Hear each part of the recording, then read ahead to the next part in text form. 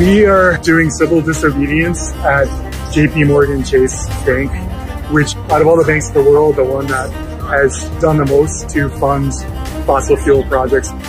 This latest IPCC report made it very clear that current and planned fossil fuel infrastructure will take us significantly beyond, 2 times beyond the best estimate of what we can still emit, and have a coin toss chance of staying under 1.5 degrees of global heating.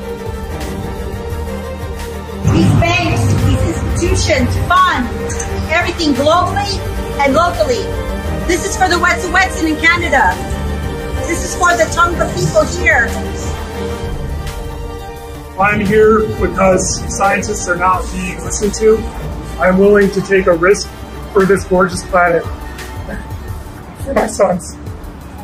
And we've been trying to warn you guys for so many decades that we're heading towards a fucking catastrophe. And we've been being ignored. The scientists of the world have been being ignored. And it's gotta stop. We're gonna lose everything. And we're not joking.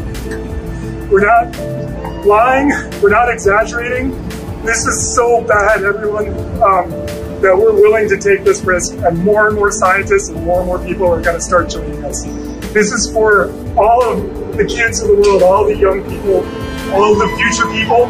This is so much bigger than any of us.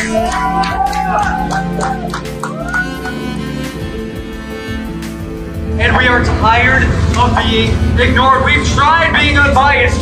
We've tried being silent. We have tried the policy game. We have tried celebrities. We have tried everything.